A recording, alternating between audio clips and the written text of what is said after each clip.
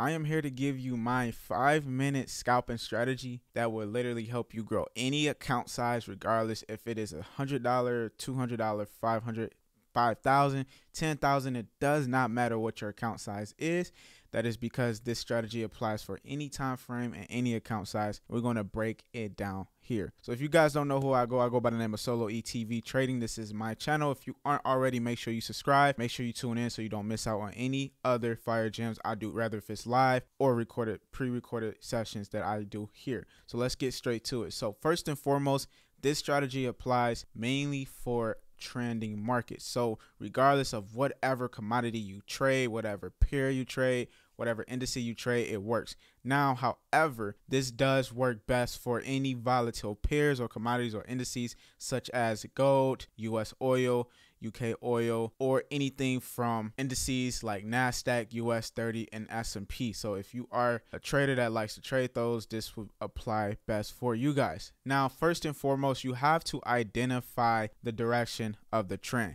And the easiest way to identify the direction of a trend is by simply looking on a higher scale, or you can stay on the 5-minute to look for that as well. Now, simply with US oil, we're on a 5-minute scale and we can clearly see that the market is going up at this time. Now, one way to identify this is by waiting on internal lows or internal highs to break through. So if you're looking right at market here, we see that this is our most recent low. After we broke through this most recent low, this now identified the change of direction and also identified that, hey, we're now in a uptrend.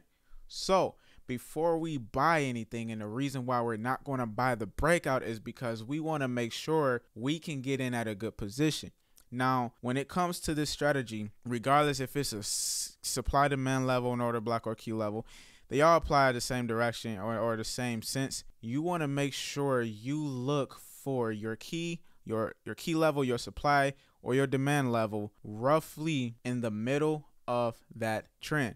And what do I mean by that is, in order for you to figure out how far this trend is or how long this trend is, you have to identify the internal structures. So if you look here at this top part here, you notice that this is my most recent low. Now, this trend can continue to go up. However, if we were to break through this low right here, this now confirms that this is the highest point of the range and this is the lowest point of the range. And the reason why this one is the lowest point of the range is because we broke through this internal high. So what we're going to do is go ahead and fast forward this and see exactly where market is going. Now, immediately, as you see, market instantly broke through our most recent low, which is this here. Now, that being said, we are now going to wait on one important thing. And that important thing is to wait on market to come to anywhere in the middle of that range. Now, somewhere in the mid of that range, and the way for you to find this out is using your Fibonacci, drawing it from the beginning of that trend to the end of the trend and figuring out where's that 50% mark is at. But you want to look for your either supply demand level there, your support resistance level there, your order block level, your key level, institution level. Your level needs to be in that area. And the reason being is because this is roughly where we're going to be looking to take our entry. Now, let's say for whatever reason, we have multiple order block levels in the same area. As you see, we have one here. We also have another level here. Now, you can absolutely trade the extreme is what I like to call it, point, which is this here, because this basically gives you a better reward and a less risk. And I'm going to talk about that now. Now, when we're entering in this trade, the reason why we're waiting on pullbacks is because we want to get a good position, less risk, and more reward. This is how we grow our accounts. This is how I grow my accounts when you guys see via live streams that we do every single day. But when we are in a trade, we're simply going to take a position entry once we start to see that reaction of market tapping into our key level, right? So we're going to go ahead and fast forward this again. And now the moment we are seeing this rejection of wick rejections, engulfing candles, and all of that, that is when we can now essentially enter in the market. So what we're going to do is wait on the closure of the candle before we enter. But the most important things you guys want to do in a trade is you always want to make sure your stop loss is a few pips below this low here, which is your order block, supply demand zone, key level, and whatever. But you want to make sure you put your low there. You don't want to do a 10 pip, 20 pip, or so forth. You want to make sure your low is there. Now, let's say that this trade decides to go left. You do have a 60% chance of this trade going in your favor in the midpoint. If you wait on it to come more to the bottom of that range, you have a higher probability of it going in your favor and not stopping you out. But we're just going to go ahead and go based off what the market is telling us. Now, when we're taking these trades, the next step is you want to make sure you draw out your Fibonacci from point A, which is the beginning of the trend, to the end of the trend. And then within that, let me go ahead and change the color so you guys can see it. Within that, you will want to immediately make sure you adjust your TP to the Fibonacci points, which will be your -27 and -618. And if you guys don't have these settings, you can definitely pause the video and watch where I just had the settings at, and you can go ahead and adjust it to that. So let's say that we took an entry here. We know that 60% this can still go in our favor. However, we know if we stick with this way of trading, this can definitely take our account to the next level, especially if the trade decides to come further down. We know we can do a higher risk and or higher reward but low risk, because of the fact by this time we know it's not going to come to that low. So let's go ahead and say we enter here. Stop loss is literally going to be a couple pips below this low here. Let's go ahead and actually redo that, and we're going to go ahead and take this buy position here.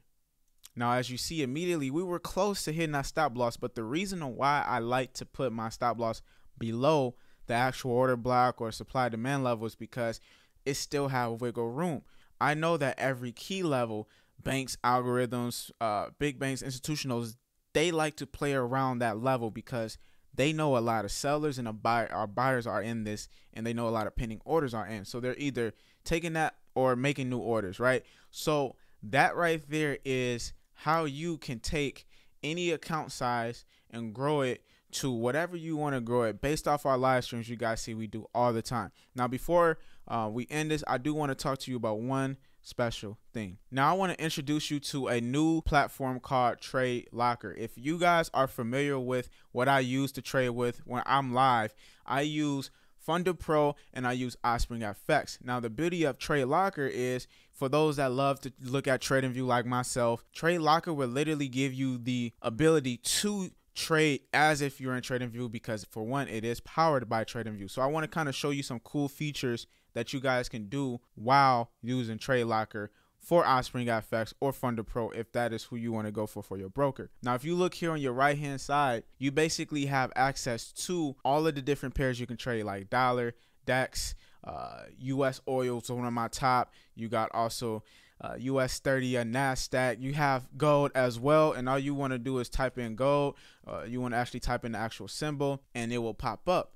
Now, the beauty of this is we have everything we have just as like TradingView. We have our indicators here. We have the templates. We can change that. But most importantly, we have all of the drawing tools and the features that we use. And my favorite is the Fibonacci itself, right? If I'm inside a trade and I want to use the Fibonacci, I can definitely use that. And the beauty of the Fibonacci is, once again, you can change the settings. As you guys know what my settings should be. Watch a couple clips back of this video and you will see the settings, but you can change the settings. And then most importantly, guys, you can do a lot more with Trade Locker. Not only that, but they literally made it as simple as, hey, let's say you want to do a standard lot, you put it in and you just hit buy and then hit confirm, or you can just do one clicking where you don't have to worry about the confirm. And immediately when you do that, the trade will be active and you will literally see it here, meaning you don't have to go on MT4 or MT5 to trade. You can simply make money all at once. Now, right now, this is on beta. They are working on the app and they're working on a lot more cool features right now. So you definitely want to make sure you get in it now so you can definitely get user friendly with this, or get to the ability to feel comfortable with this.